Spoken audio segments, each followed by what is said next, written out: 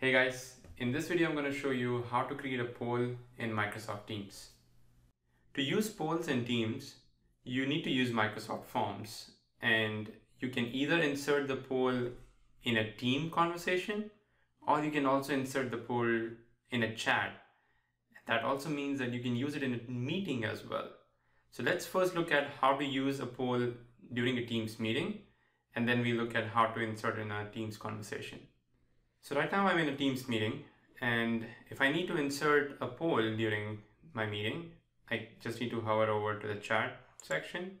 So I'll click on chat, and within chat, if you don't see the forms icon over here, just click on the three dots, click on forms. This will give you an option to insert a poll. So you need to enter a question. And the good thing is forms automatically suggest you some options. So I'll just say yes, no, maybe, so add all.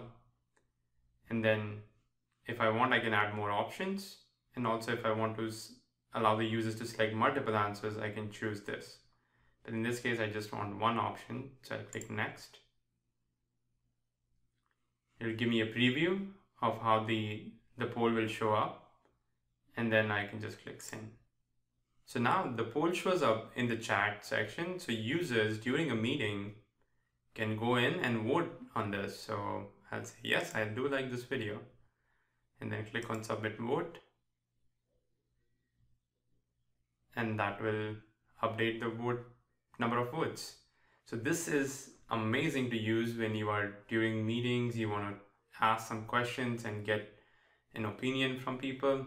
You can just post a polling question and then get votes from people right then and there during the meeting. So now let's look at how to insert the poll in a Teams conversation.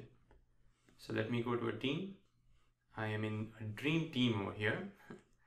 So again, if I want to paste that poll, there is a forms icon already in here, but if I don't have that, you can again click on the three dots and it should show you the forms option. Then just click on forms.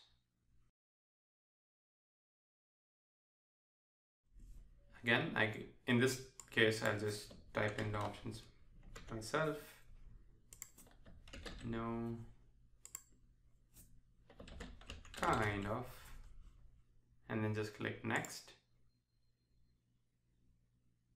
and hit send. So as you can see, it inserted this poll, and it's exactly the same how we saw it in the meeting. And I can choose this submit vote, and that will automatically update the number of votes here. So this is great. I mean, if you want to ask something to your team, get some opinions, or anything you want to take a vote on, you can just use polls, and it's super easy to use, and you can use it either in a Teams conversation or a Teams meeting, or even during a chat with somebody, or even in a group chat.